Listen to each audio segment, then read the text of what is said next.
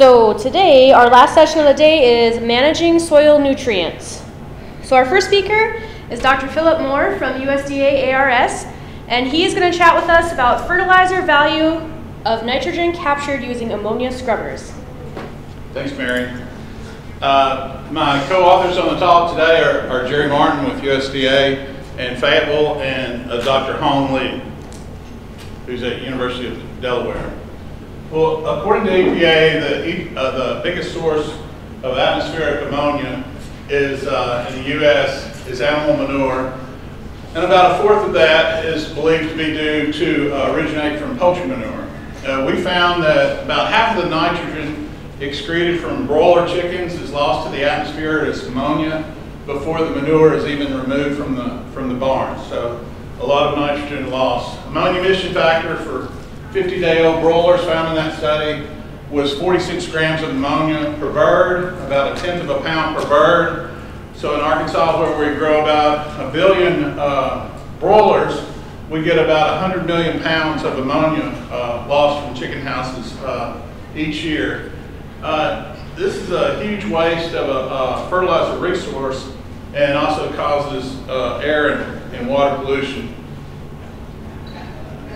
Well, nitrogen that enters lakes and rivers from the atmosphere has the same effect on eutrophication as that enters from runoff. And also when ammonia reacts with NOx or SOx compounds in the air, you're making very fine particulate matter that can cause human health problems when inhaled.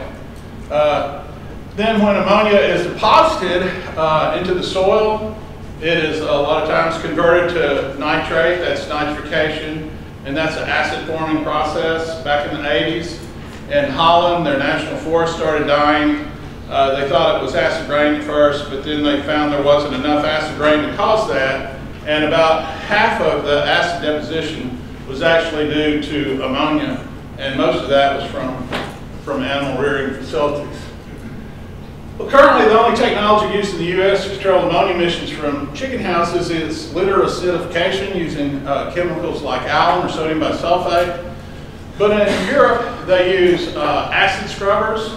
The exhaust air from barn is passed through a reactor, and an acid solution is sprayed, and you transfer that ammonia from the gas phase to the liquid phase. And in Holland, they've got really good acid scrubbers that not only remove ammonia, but they remove odors and dust from the air, like 30% removal for odor and 60 to 90% removal for particulate matter.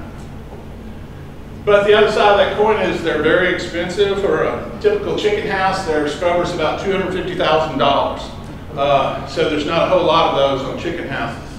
They use sulfuric acid to scrub ammonia. And almost all the scrubbers on farms in Holland are on swine farms, and that's because you have very heavy dust loading in the air from broiler farms, and that clogs up their packing material they're using in their scrubbers. We've been working on scrubbers for about a decade now, and the goal of our research was to develop a scrubber that can handle very heavy dust loadings like you get from chicken houses without clogging. Another goal was to develop a scrubber that was both simple and safe enough for a grower to operate without any outside technical assistance. And then in a perfect world, the scrubbers would be cost effective to operate. And that third one has been the hard one to hit. This is our ARS air scrubber. You've got a dust scrubber, an ammonia scrubber. You want to capture that dust first just using water, because if you don't have that on there, then you waste a lot of acid.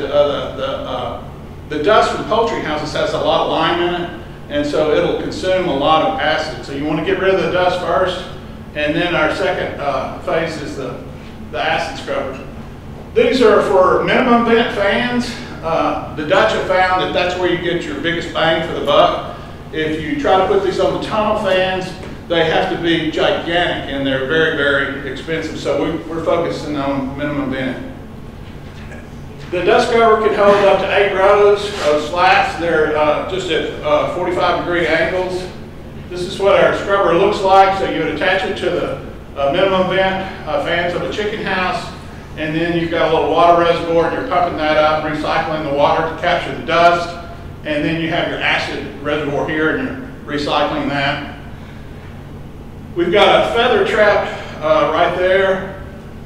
It's in this next slide to catch big particulate matter, feathers and stuff, so you don't clog up your pumps in there. Initially, we included this plastic fuel cell material on the exhaust end. This stuff is used in the Dutch scrubbers and German scrubbers. All in Europe they use them. It's very effective for reducing ammonia, but we thought it improved performance, but 3 or 4 weeks on a chicken house and it was clogged, so we got rid of those. Well, we've been doing research on commercial broiler farms in Arkansas, Delaware, and Pennsylvania. Dr. Hong Lee gave a talk this morning that some of you may have seen. We've used several different types of acid in these scrubbers, including sodium bisulfate, alum, and sulfuric acid. And this work was funded by a conservation innovation grant.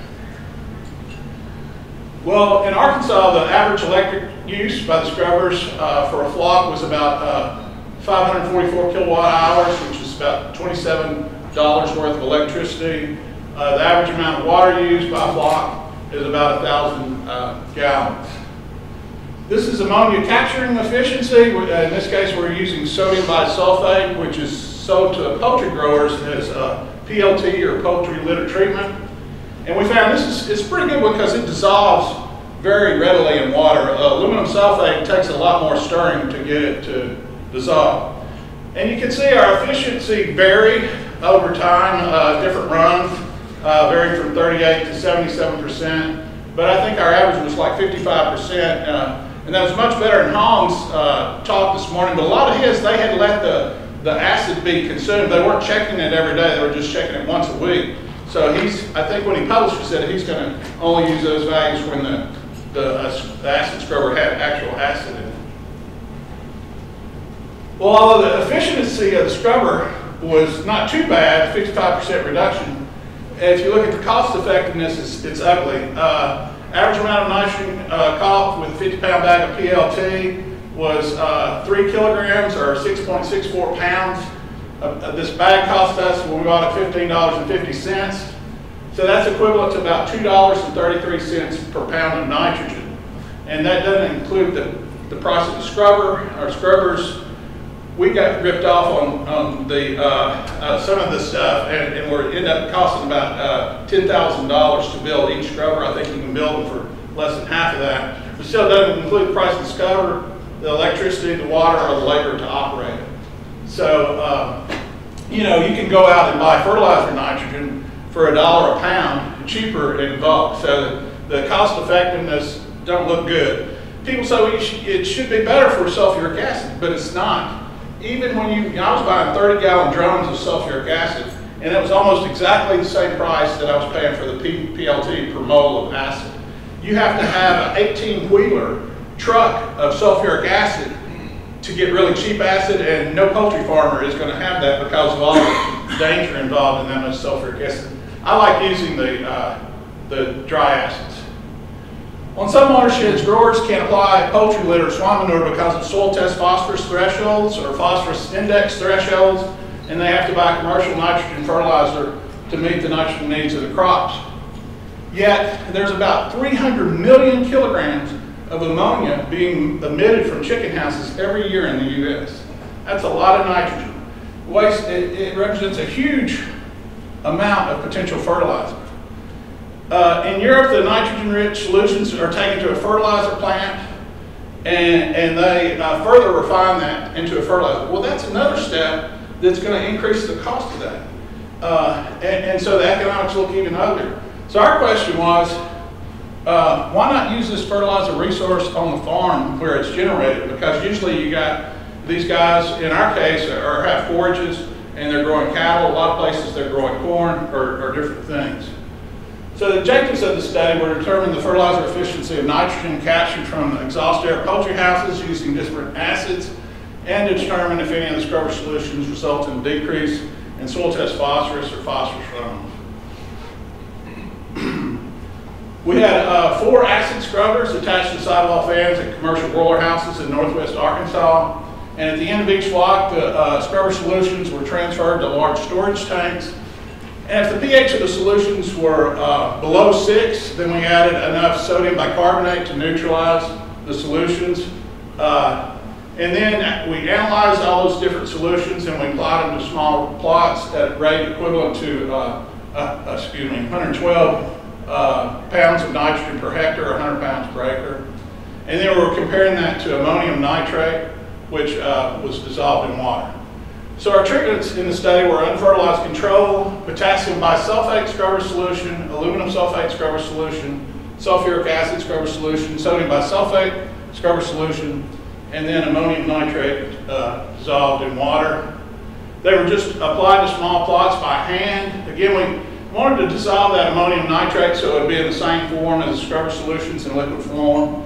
We had 4 replications per treatment in a randomized block design. Every few weeks we would measure yields with a bagger mower, and there were 5 harvests over a period of 5 months, and this was conducted last summer. This is cumulative dry matter yields, and the plots were mainly fescue. There was a mix. There was some weeds in there, and there was also some Bermuda grass in there, but mainly fescue.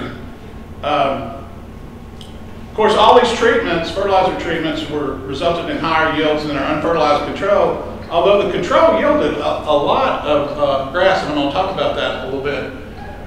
We got significantly higher yields with potassium bisulfate, which we expected because you're not only getting the ammonia, you're getting that extra potassium.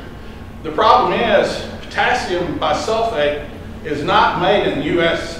We had to get this from China, and so it's very expensive. Now the folks at Jones Hamilton make sodium bisulfate, and you could use the exact same process, their exact plants to convert to make potassium bisulfate. So if this ever went, if it ever flew, I think that would be actually the best one that you could use, because then you would have an ammonium potassium sulfate fertilizer. Now, some of the weird results here, we also got higher yields with sodium bisulfate than some of these others. And I can't really explain that. I don't know why that happened. This is cumulative nitrogen uptake in kilograms of nitrogen per hectare, and there were no significant differences in nitrogen uptake, although it was higher than the unfertilized control. Still, this control is really high, over 100 kilograms of nitrogen per hectare. That's a lot for grass to take up in 5 months with no fertilizer. One of the guys I work with at the University of Arkansas is a soybean breeder, and he says, Philip, Fayetteville is the only place where my non-nodulating soybeans yield the same as the nodulating soybeans. He said, is the chicken industry putting that much ammonia in the air that we're getting that much nitrogen deposition? And I said, well, probably so. There's probably, and actually we've been looking at atmospheric ammonia at a couple of sites in Franklin County and Madison County, and using passive samplers, and both of these are part of the ambient ammonia monitoring network. And you can see that in the summertime, the ammonia, and that's when we're doing our study, was about 4 or 5 times higher in this location, Madison County. This is actually near Fayetteville, and whereas in the National Forest, it's much, much lower. And so I think what we are seeing in Fayetteville, while our controls had so much nitrogen uptake, part of that was atmospheric deposition. We also did rainfall simulation 5 months after we applied the scrubber solutions to see if there were any potential effects on phosphorus runoff. In Northwest Arkansas, we have very high soil test phosphorus levels. You can see 400, 500, 600 pounds per acre on a lot of farms where they've been growing chickens for 30 years. And so with this simulation, we applied rain at 2 inches per hour for sufficient duration to cause 30 minutes of continuous runoff, and then analyzed the runoff for total and soluble phosphorus. This is some of the results. The soluble phosphorus load and runoff in grams per hectare is a function of different treatments. And for some reason, the sulfuric acid had a little bit higher phosphorus runoff than the rest of the treatments. And alum, or aluminum sulfate, was significantly lower than that. And then the rest of them weren't different. I've done a lot of research in my career putting aluminum sulfate into poultry litter to reduce ammonia and phosphorus runoff, so this wasn't a real big surprise. This is one of the reasons why that happened. This is water-soluble phosphorus in the soil, water extractable P in milligrams per kilogram for the different treatments. And you can see that aluminum sulfate resulted in much lower water-soluble P in the soil. So we're thinking if you were applying this at every, couple of times a year or whatever, over time, you could really reduce that water-soluble P in the soil and have lower phosphorus runoff, and at the same time be getting higher yields. If you do the math, if one of these scrubbers could catch 5 pounds of nitrogen a day, and you had 2 on each chicken house, that's 10 pounds of nitrogen per day. And you just did that for, say, 200 days of the year, that's a ton. 2,000 pounds of nitrogen. If you have 5 chicken houses, that's 10,000 pounds. And that's kind of a normal operation in Arkansas, and also that normal operation has about 100 acres. Well, that'd be enough nitrogen to put 100 pounds of nitrogen on 100 acres. That's all your nitrogen needs you really have to have, and so the litter could be taken somewhere else. Magnet-3 phosphorus. Magnet-3 is what they use for soil test phosphorus. It's got all these strong acids in it and everything. And so you're not going to see any difference there because it's going to rip up those aluminum phosphate bonds. And that's why we saw no significant difference there on that. Some of the conclusions. Dry matter production by forage fertilizer and scrubber solutions was as high, or in some cases higher than ammonium nitrate fertilizer when applied at the same nitrogen rate. Nitrogen uptake by forages was not significantly different from commercial fertilizer when applied at the same rate. Water extractable phosphorus in soil and phosphorus runoff was lower in plots fertilized with scrubber solutions where alum was the acid used to capture ammonia.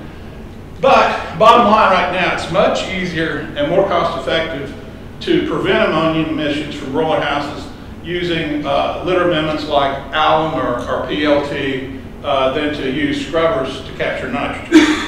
But we haven't given up yet. For several years now, we've been working on something else. As I said earlier, the economics of using any acid on any of these scrubbers, even those beautiful European scrubbers, are questionable. You just can't make that work. It's going to be too expensive. We looked at free acids, waste acids, all the stuff. Just hauling it to the place, it costs a lot of money to haul liquids. And then half the time they had some kind of crap in them that you don't want to put out on your fields, So we decided to develop a biological system to try to make the acid needed to capture ammonia. And we've developed in the lab acid-tolerant nitrifiers that when they convert that ammonia to nitrate, they make 2 moles of acidity. And we've actually taken this to the farm. 2 years ago at Seattle, I gave a talk on the Waste to Worth conference on that.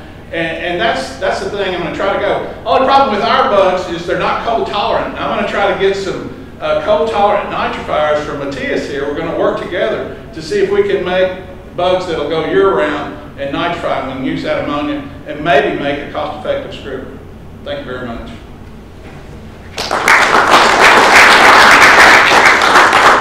Any questions?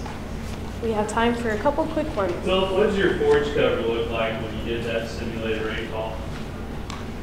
How tall was it? Or yeah, what time of year? By the time we did it, it was like September. Yeah. It was pretty short. Okay.